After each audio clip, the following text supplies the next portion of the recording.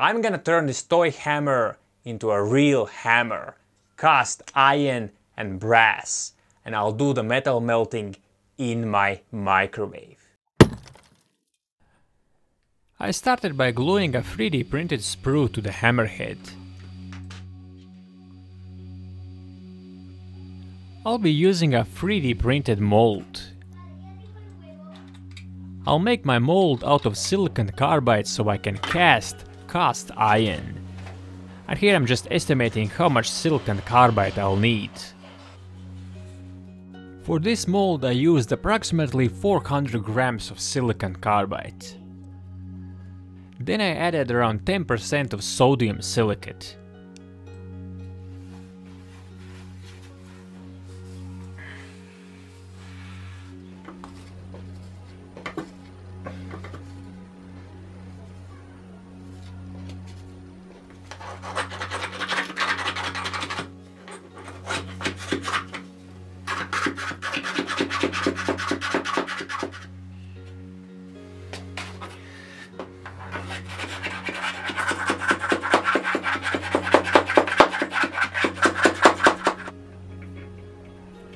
At this point I realized that the mold was upside down.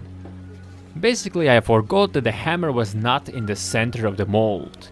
It's not a big deal, I could have continued, but that would mean I would need more silicon carbide. So I decided to start over. Fortunately not too much time was wasted.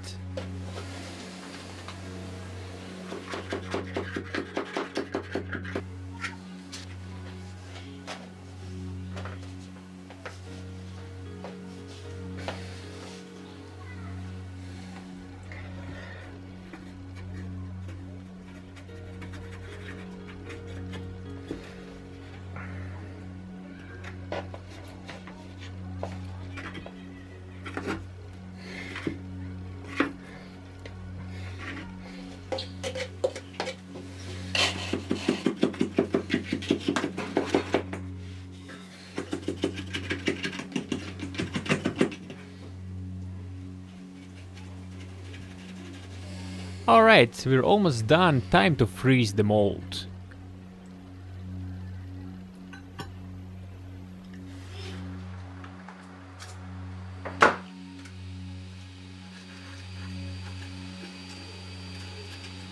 I put it in a hot oven to cure it. The mold is still warm, let's see if I can remove the sprue.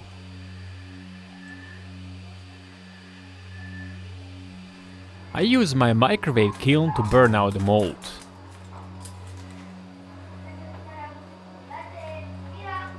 If you're new to this channel, I have a video where I explain how to melt metals in the microwave, so check it out.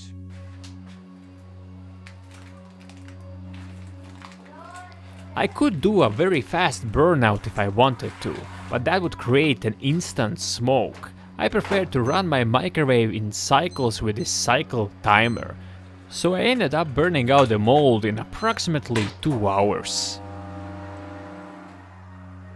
The mold has been burned out, now I need to get rid of the ashes.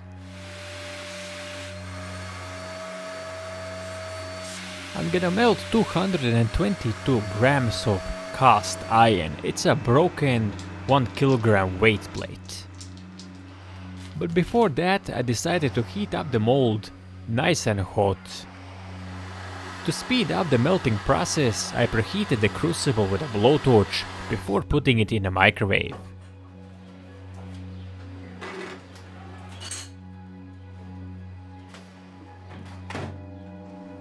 After microwaving the crucible for around 20 minutes, I decided to move it to a different chamber.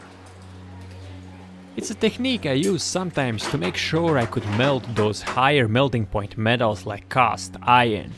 To be honest, in this case I didn't really have to do it because I realized that the metal was pretty much molten, but I did it anyway.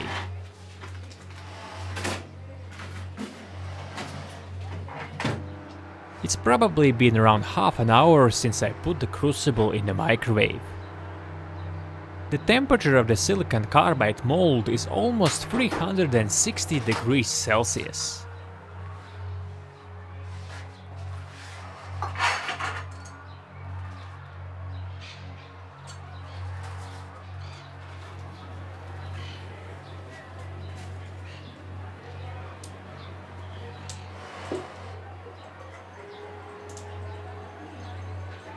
And here's a replay from another angle. Because I'll be reusing silicon carbide, I soak the mold in water to dissolve some of the sodium silicate. Let's see what we got.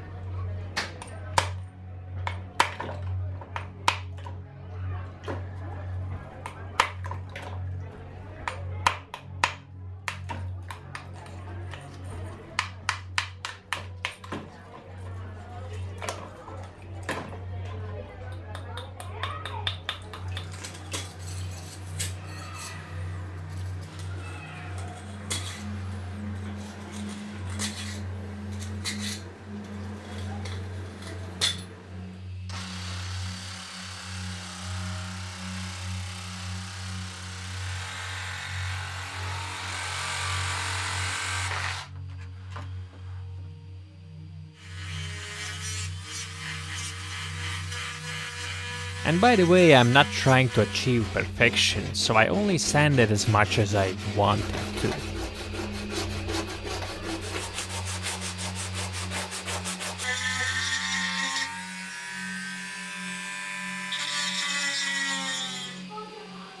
It's time to prepare the hammer so we can cast the handle. I used a little bit of hot glue to fill the gaps. I smashed the silicon carbide into smaller pieces, and I also changed the water a few times, and then it was dried in an air fryer. A serial grinder is a pretty good low-budget option to grind silicon carbide. Of course, blades will not last forever and you will contaminate silicon carbide with some metal, but at least it came with 2 or 3 sets of blades and they are replaceable. Once I bought a cheap coffee grinder to grind silicon carbide and the blades disappeared after first time of use. So here I have another 3D printed mold. I'll be using recycled silicon carbide as well as some fresh new silicon carbide since this mold is bigger. And it's exactly the same procedure than before. Looks like I need a bigger bucket.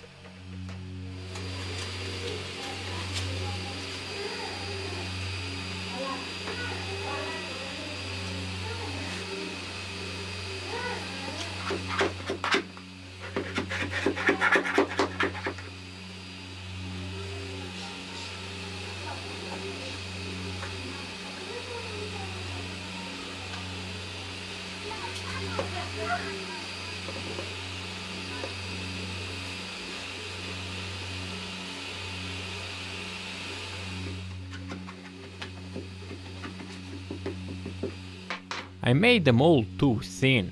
It kept expanding and cracking the silicon carbide, so I tried to use a clamp to stop it from happening. After freezing the mold, it was time to open it up. I could definitely see another issue. I couldn't remove it without breaking it.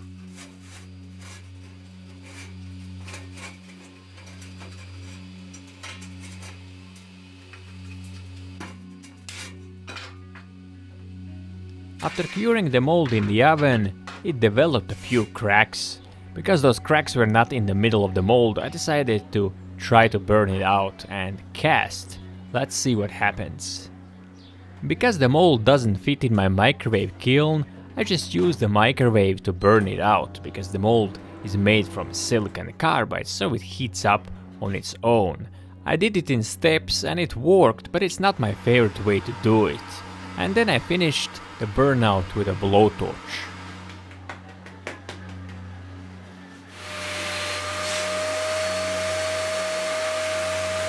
I'll be casting the hammer handle from brass door handles. I cut them into smaller pieces so I could fit it in the crucible.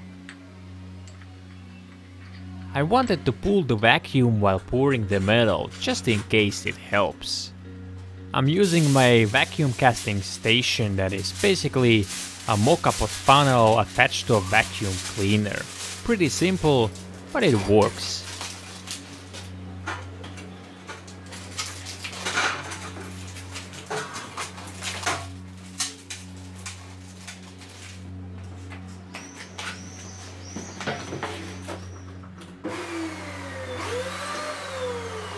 Just like before, I preheated the mold and I added a bit of boric acid. Boric acid helps to collect the slag, and I can confirm that it works. I remember reading somewhere that it can also help with zinc boil out, with losing the zinc from molten brass. Obviously I'm doing something wrong because I keep losing the zinc all the time. Metal melting experts, please educate me what I'm doing wrong, why I keep losing the zinc, are my crucibles too hot, or maybe there's not enough of boric acid, or maybe I'm adding the boric acid at the wrong time. There's something I'm doing wrong for sure, so any feedback is appreciated. I made at least 2 mistakes. I let the metal cool down way too much while I was playing around with the right camera angles. And the second, the mold was cold. That hammerhead is like a heatsink. I was pretty convinced that the cast had failed. Alright, let's see the result.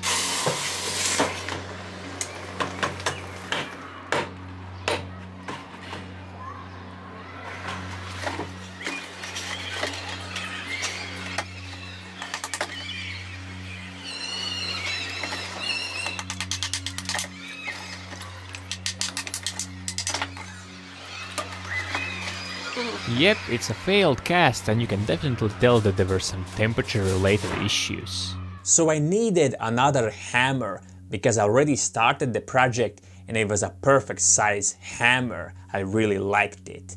The only problem, the store I bought it from didn't have more hammers. So I ended up driving around the town trying to find the same hammer without any luck. I turned around the packaging and noticed that the company who imports and distributes these hammers is not that far away from where I live. Long story short, I got 2 more hammers. Removing the brass handle from the hammerhead took me more time than I was expecting. I ended up using a blowtorch to remove the final pieces of brass. Before casting it again, I wanted to fix as many mistakes as possible. First mistake was the mold. It was badly designed and just too thin, so I printed another one. Second issue we had was the mold cracking after using the oven. I'm no stranger to this problem and it's an easy fix, just don't use the oven. Another thing that could contribute to the cracking is the fact that the handle is soft and springy. When making the mold, the hammer can compress and then in a curing process it can push back.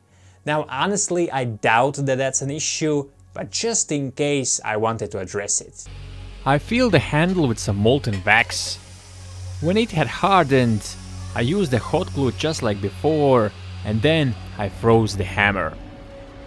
I came in like a wrecking ball. And then it followed the same procedure. So after freezing the mold, I just let it cure naturally for around 4 hours.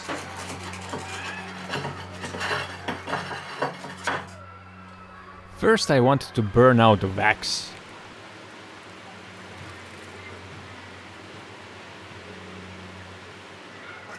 I said that the mold doesn't fit into my microwave kiln, but I forgot that I have another much larger microwave kiln that I have never used before. The reason I haven't used it is because it doesn't have a lot of insulation, and quite frankly I didn't really need a kiln that size until now. So I might end up using it more after this project.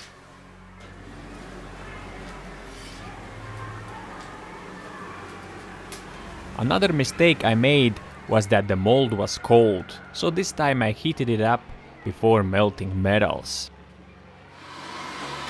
And I'm just remelting the same hammer handle, and I also added a piece of a door handle. The only question, can my microwave handle it? Just a little joke.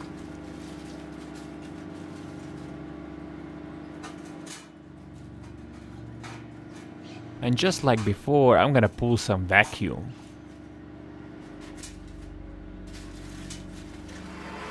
I also heated the hammerhead with a blowtorch before pouring the metal.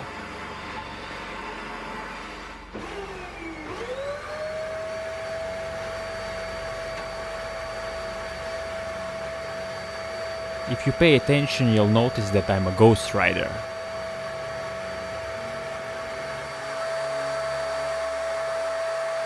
Oh yeah, what a difference.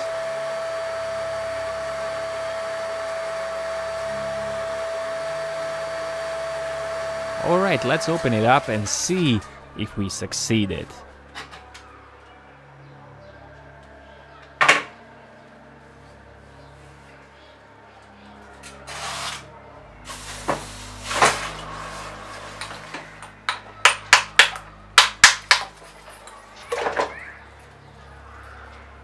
There is a small hole, a small imperfection, but to be honest, it's not a big deal, because I have a perfect solution. So what caused that little hole? Well, I'm not a metal casting expert, but I think I needed to make the spout a little bit taller, instead of pouring the hot metal directly into the hammerhead. Anyway, I'm happy with the result, so let's clean it up and try it out.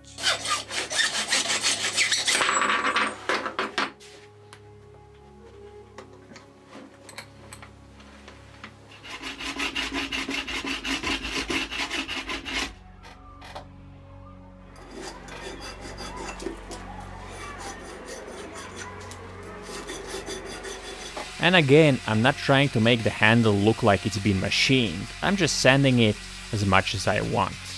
I told you that I have a perfect solution to cover the hole, because there's one more thing we need to add.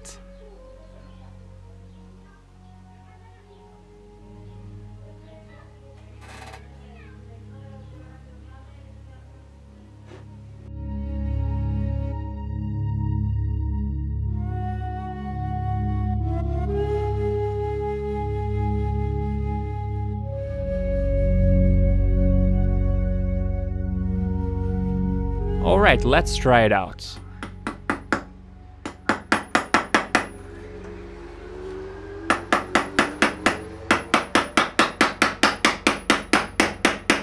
There is a small play between the handle and the hammer, but I'm not gonna try to fix it unless it becomes an issue. This project is a good example to demonstrate that microwave metal melting is not just for casting small objects and melting low melting point metals. You can go bigger and hotter.